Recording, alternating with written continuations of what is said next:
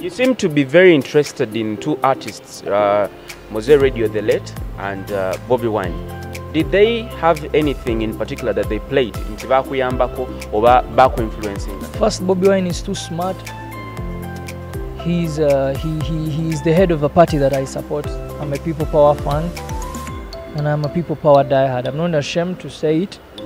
I am a people power fan. It's really ashamed. I am people power in my heart, on my body, in my soul, everywhere. I am people power.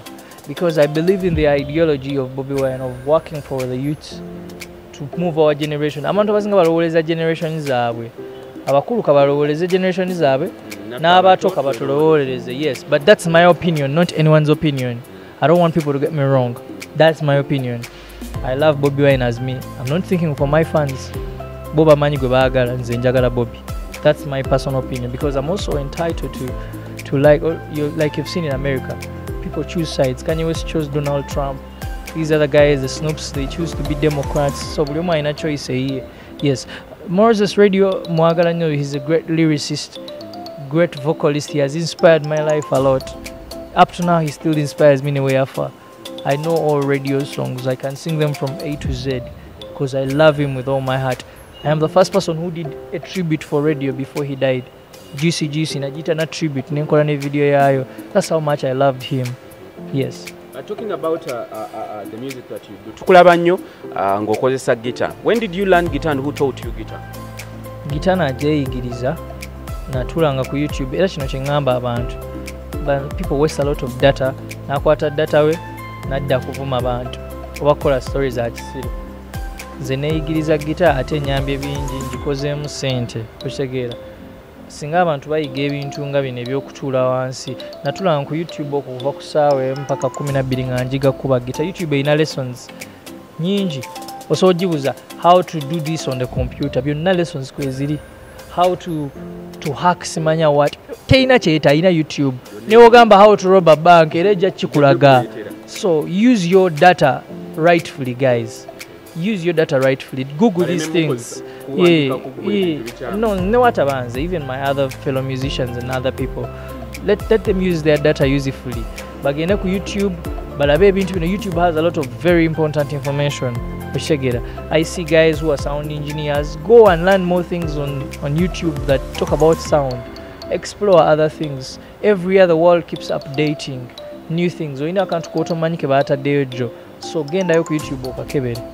Yes, that's how I learned the guitar. I taught myself the guitar. In 3 months I was already playing and I'm still learning because okuyiga guitar tekugwayo. Yes. Yeah. Okay, somebody out there yegwanyiza oba agamba nange njagala kufuka wakabi nga Bruno K. What advice would you give them? They should stay humble. Never let fame get to your mind. Nze ni muntu wa wansi nnyo. Si muntu wa wansi in a way that I'm down to earth. Kuchalo jembere nankolabye. I greet everyone. I hug everyone. Oba wa chapati, oba wa mere, oba wachi, oba doreva, oba makanika, bonna mbawuuza regardless of my status. Because n'ekirala balina okwekumira ku Mukama eddiini. Buli lwoba ne Mukama tolemwa. Because waliwo ebintu singa sayina ddiini singa byameggadda. But because I love God, I have God in my heart, I know He always fights for me. Nze sirwana n'abantu Mukama yanwanira. So that's what they should do. When you have God, you have discipline, you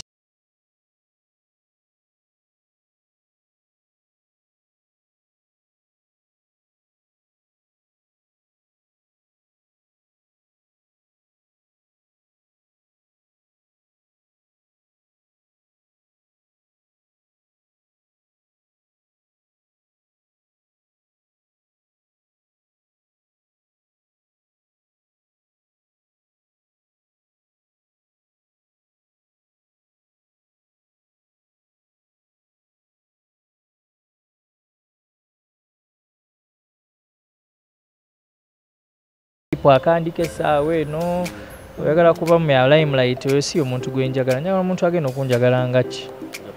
Nga Bruno Kigundu, not nga Bruno K. Bruno Kigundu, not Bruno K. Yoyo omuntu gwe njagala. Yeah. Yes. Anyways, ndowooza bye tubadde nabyo olunaku olwaleero unless if my producer has a question. Producer, inayo question? Tajina. So we'll definitely have to end this session here. But thank you so much for giving us some time and clearing the air. Yes. Maybe you can do a cappella for your fans out there. Bakubire Farid umupya bamutegere.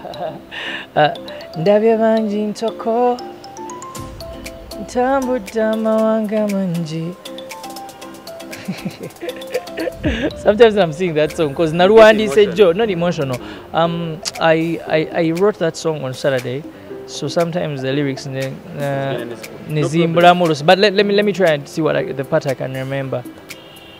There is that chorus that says Farida my love, Omukwano gwanterese mungi nnyo, Farida my love, I'm the one true love, Farida my love, Omukwano gwanterese mungi nnyo, Farida my love, I'm your one true love. That's the chorus. For the verses uzintawanya because naziwandika buwandi. So lusinzira era nejjo twamuza ku TV kuba kapera. Getting lost along the way because umanya abantu bachimanyi tuwandika enyimba nyingi kati nganze mpandika enyimba 5 every day. So lusi bigambo bitu kane pop noga. But when Aluma starring very well, you know, people know that each time I keep hearing the song and doing what. Yeah, but Kastam can be demo chorus. No problem. So guys, thank you so much for being a part of this particular session. My name is Dennis Duko Oniala. I told you we are proudly sponsored or powered by Microfuse Uganda Limited and Microfuse. Beyongera okutegeeza nti osobola okufuna all your computer or IT solutions at their offices. Talk about website development, making brochures, business cards, invitation cards for your wedding or introduction, anything related to IT, internet, social media management. So call them on 0772 47 56 47. Until then, it's a goodbye from me. Have a lovely time.